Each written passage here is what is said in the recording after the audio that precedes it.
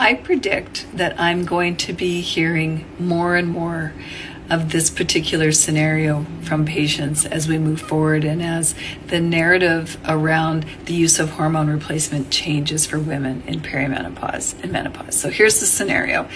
A woman goes on estrogen or progesterone or both, and they feel really good initially, and then they feel like the benefits start to wear off, or the old symptoms that seemed to go away when they first started their hormones have started to come back.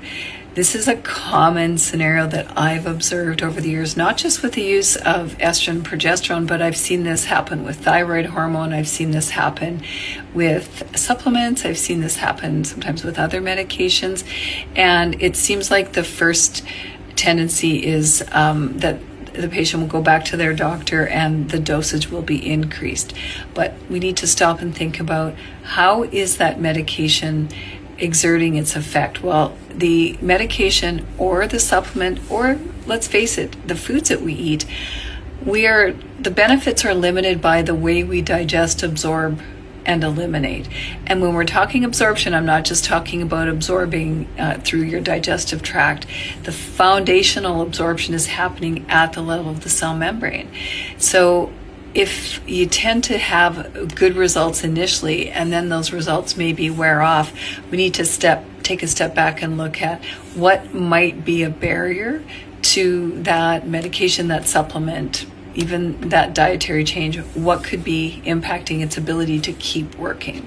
This is where we can run certain markers of nutritional status, which are proxies for other scenarios that could be going on. So that's why I'm a big fan of testing vitamin D.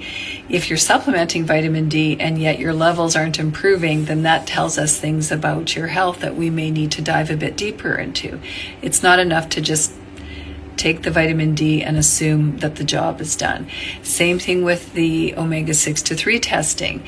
That is a proxy for absorption at the level of the cell membrane. If good things can't get in and bad things can't get out of the cells, you could be taking the best supplements in the world or be on a therapeutic dose of hormones or medications and be wondering why potentially they're not working as well as you would expect them. So there's other scenarios that could be playing out, but this is a real foundational great starting point. So if you want more information about that, reach out or grab a copy of my book, because I talk about these foundational factors in the chapter around supplementation and around the use of hormones.